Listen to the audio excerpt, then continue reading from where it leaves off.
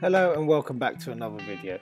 In this video we will be installing the wiring and the first electronics onto the boat. I will also hopefully be wiring up the automatic bilge pump I have purchased. As you can see, we have the battery in the battery box, a switch panel and the wiring and terminal connectors all needed for this job.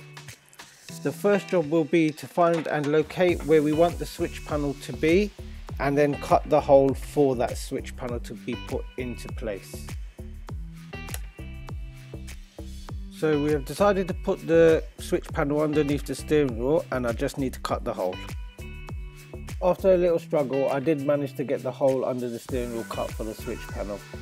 As you'll be able to see from the other side, we've put the switch here because of the recess where all the wires can sit after it's all boarded up. Also the battery will be located under the seat in the storage area. So the switch panel fitted in perfectly. I haven't got it all screwed up yet, but we'll get that done once it's all wired up and working. In the bottom left hand side of the switch panel you've got a 12 volt cigarette lighter port. In the middle of that you've got your voltage reader, and on the right hand side you've got your two USB ports. At the top of the switch panel you've got 5 switches that you can add your electrical items to, bilge pump, lights, etc. And here are how it looks at the back with all the wires. So let's get it all wired up and hopefully see if it works. I've now got the switch panel all screwed in place and it is all wired up. As you can see here, I've got 2 terminal blocks coming directly from the battery, a positive and negative terminal block. The battery is located in the storage area as I mentioned previously. From the terminal blocks I've got a positive and negative wire going directly to the switch panel to give that power, and I will be wiring the bilge pump to the switch panel as well as the positive wire block for the automatic function on the bilge pump. Here you can see the switch panel is all working now. You've got your voltage reading up and all the switches will also be working.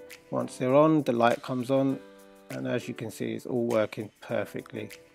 So now let's try and get the bilge pump all set up and wired up.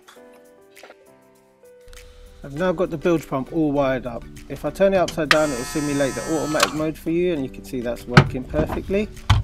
We haven't actually put the bilge pump exactly where we want it at the moment, as we're still figuring out the exact position for it once we get the hose pipe kit and get that fitted. As you can see the wiring's going underneath the storage area, so it's out of the way and it will all be neatened up afterwards. And if I turn on the switch on the switch panel you can see the manual mode working on the actual bilge pump as well. The wiring goes directly underneath all the way to the terminal blocks. You've got the automatic bilge pump wire going to the positive terminal block, the manual one going to the switch, and negative going to the negative terminal block. We've also given the cabin a good clean, all the cushions, covers and everything has been cleaned, so it's all looking good. That's the work for this video done. We are now not far away from getting the boat into the water. On our next visit we will be fitting the bilge pump hose kit, and then it is ready for the water hopefully. If you found this video interesting and want to follow the journey, please like and subscribe, and also leave any comments of anything you would like to see on the boat. Thanks for watching and hope to see you next time. Bye.